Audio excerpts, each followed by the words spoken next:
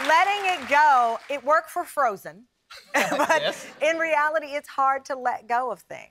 Yeah, look, I think everybody struggles with clutter in some way or other. I mean, every single person, whether it's memory clutter or I might need it one day clutter, can really affect our lives in a whole lot of different ways. So even Superman had kryptonite. He was weak.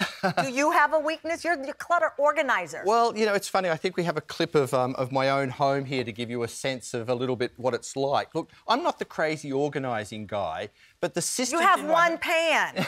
Well, four. Okay. Four. So, and there's a ton. So just the systems help me stay organised, don't stress me, don't overwhelm me. I don't waste money buying things I already own. So okay, so you have this thing called a trash bag tango. Yes, that's What correct. is that? Well, it's funny you should ask because I happen to have 2 trash bags with me Funny right you should now. ask, Tamron Hall. So, look, if you're feeling overwhelmed with clutter, if you're feeling like I don't know where to start, this is what you do. 2 trash bags, 10 minutes... Well, don't get too excited yet.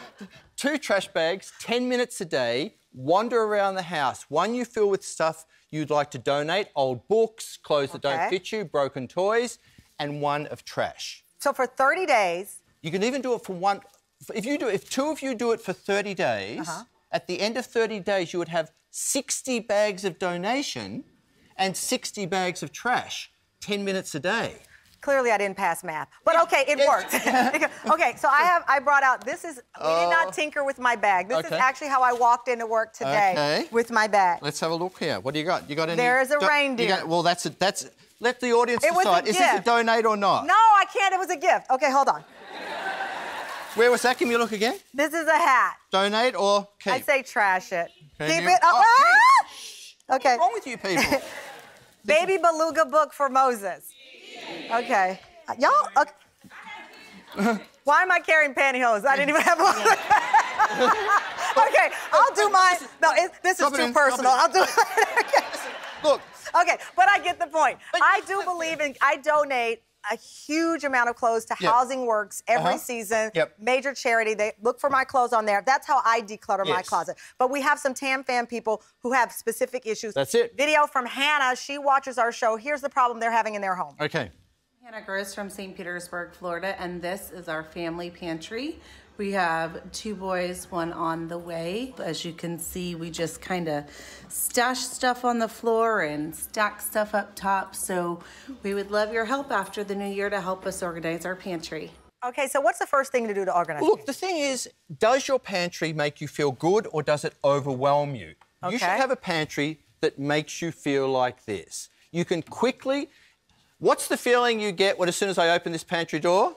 That's it. So the pantry should help you keep a healthy life. Okay, so how do we do it? Well, by using rectangular containers, number 1.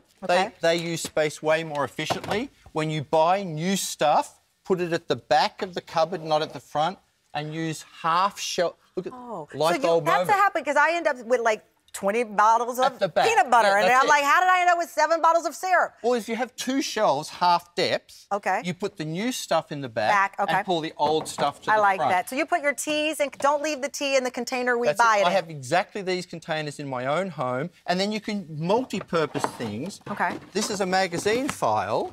Oh!